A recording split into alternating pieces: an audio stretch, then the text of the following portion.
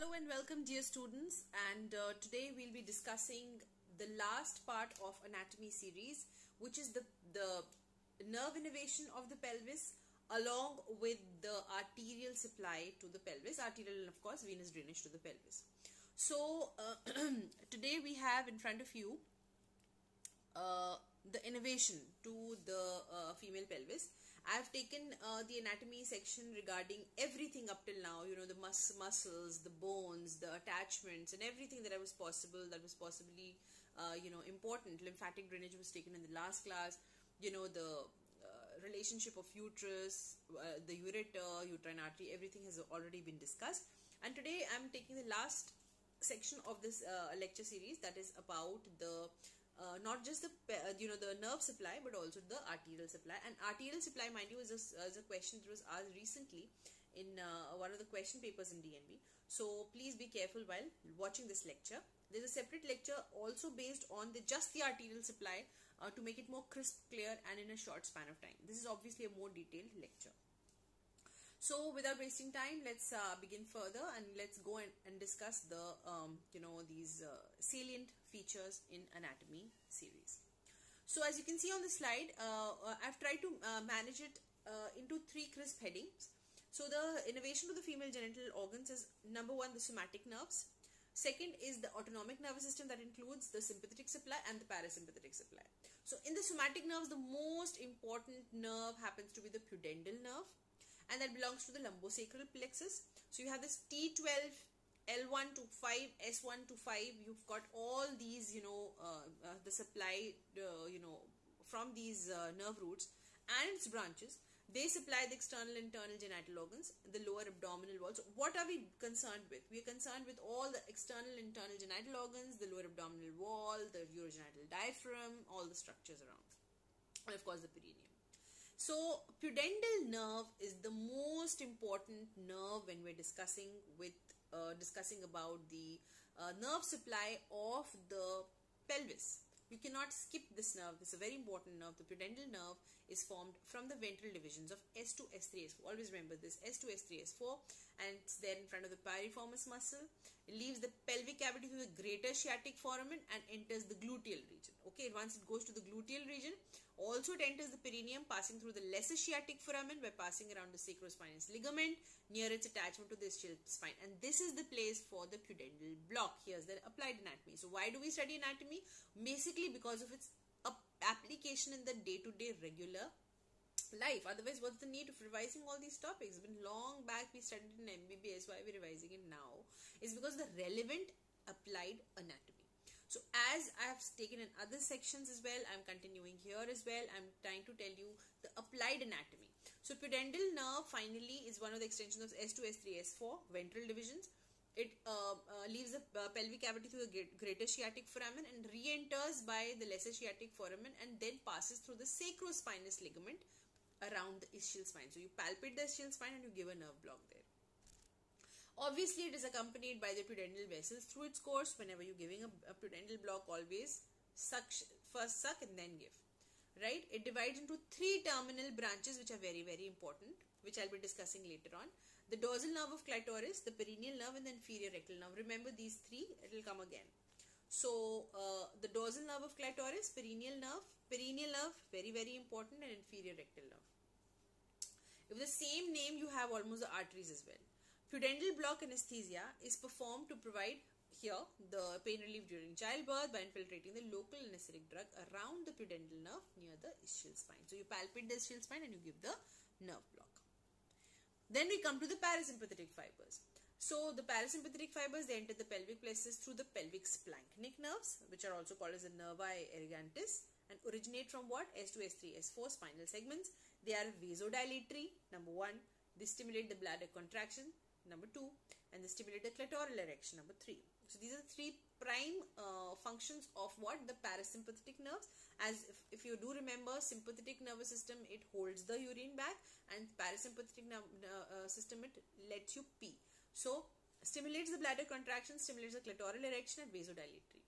They join the sympathetic nerves to form a plexus, and which then supplies the genital organ. So this is one picture that shows you the lumbosacral plexus, actually, nothing else. So here you have the pudendal nerve by S2, S3, S4. Here you have the sciatic. Look at the sciatic nerve, how bulky and important this nerve is. And it's formed by so many roots. It's got a root from L4 also, L5 also, S1 also, S2, S3 as well.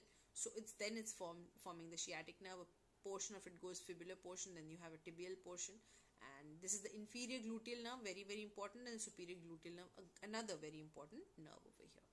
And finally we reach the parasympathetic nerves. See, these nervous systems are not asked much, but the applied anatomy is important, out of which one we just discussed. The other one is about the sympathetic and parasympathetic nervous system. What do they do to the bladder, which is very important. And then finally, obviously in length, we're discussing a little bit about the sympathetic nervous system. Why? Because it's got a couple of nerves which you should know. So this arises usually from the T11 to L2 spinal segments. See, thoracolumbar and lumbosacral, mostly is the parasympathetic, but sympathetic is it's finishing off from thoracolumbar supply. So the sympathetic ganglia, they're situated in the bodies of lumbar vertebrae and the sacrum. The prevertebral sympathetic plexus, you know that they have their ganglia. That's why it's called as autonomic nervous system. Otherwise it would have been called somatic nervous system, right? Because of the ganglia that are peripheral in location. The prevertebral sympathetic system plexus continues downwards as what? Superior hypogastric plexus, which is situated on the 5th lumbar vertebra, sacral, promontory, and aortic bifurcation. So the superior hypogastric plexus is the one which we're going to talk about, and the superior hypogastric plexus is divided into the right and left hypogastric nerves, okay, which run on either side of the pelvis. I'll just see if I have a picture of it or not. Let me see. We talked about the thoracolumbar. Yeah, we do have. So let me first discuss and then we'll come back to it, right? So the superior hypogastric plexus is divided into right and left hypogastric nerves, which run on either side of the pelvis. They are joined by pelvic splanchnic nerves, which you just discussed, containing the parasympathetic fibers from S2 to S4 to form the right and left inferior hypogastric plexus. Are you getting me?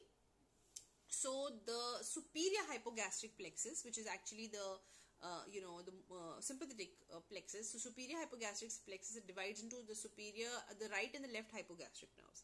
And the right and left hypogastric nerves are joined by the parasympathetic fibers to form the inferior hypogastric plexus, okay, at the base of the broad ligament. Sympathetic nervous systems, what do? They control the smooth muscles of the uterus and the bladder. They produce vasoconstriction, right opposite to what the parasympathetic system was doing. Each inferior hypogastric plexus is divided into 3 parts, with each accompanying branches of the internal iliac artery. They are vesical plexus for the bladder, uterovaginal plexus, okay, for the female genital organs, and the middle rectal plexus for rectum. So you have 3 important organs: the bladder, the uterus, and the rectum. So this is how they are divided. They are vesical plexus, uterovaginal plexus, and the middle rectal plexus. The uterovaginal plexus lies in the uterosacral ligaments, Mackenrod's ligaments posterior to the cervix. So you know about this, the sympathetic plexus as well. Just a little word about something that is important over here right in the beginning.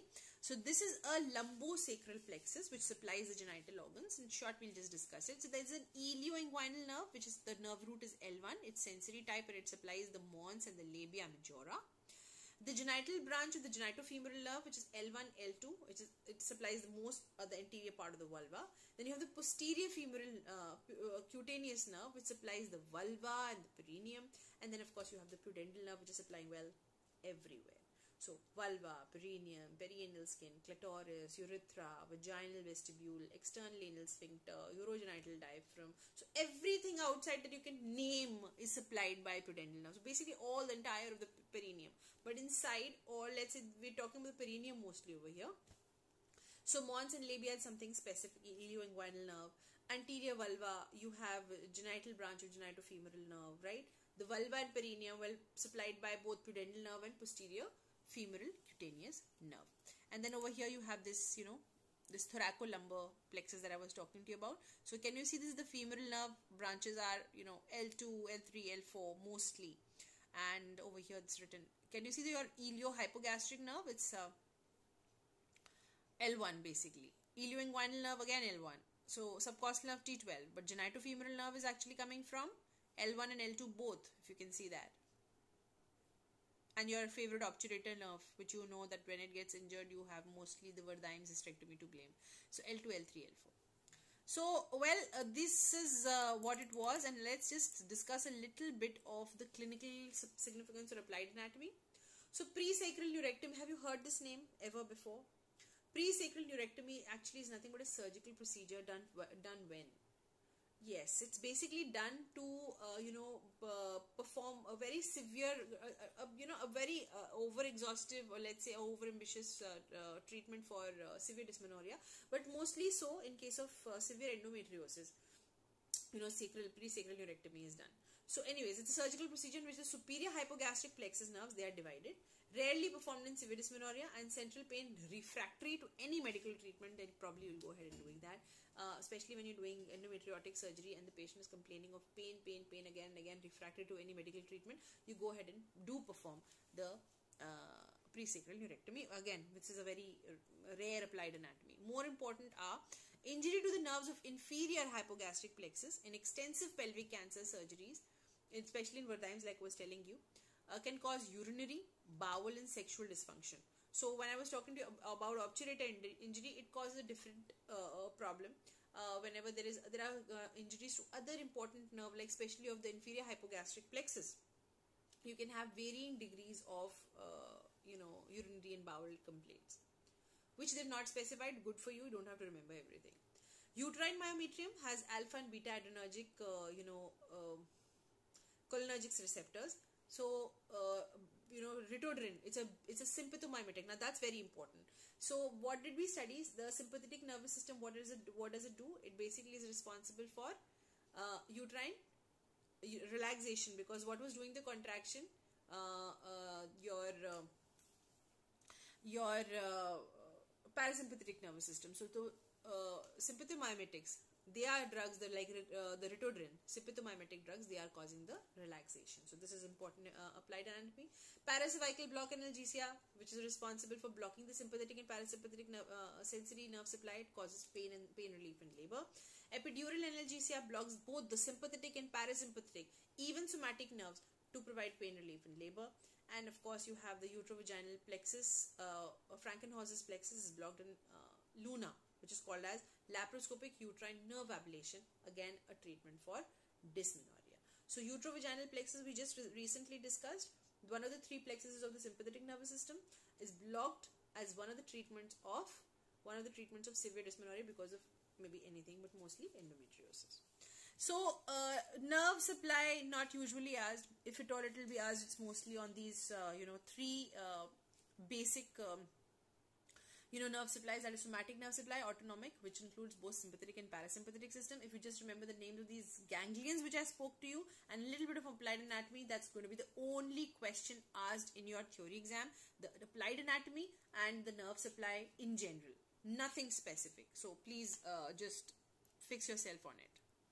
And now we go on to studying most important, highly recommend you to watch it very closely, because now we'll be talking about the blood supply of the pelvis.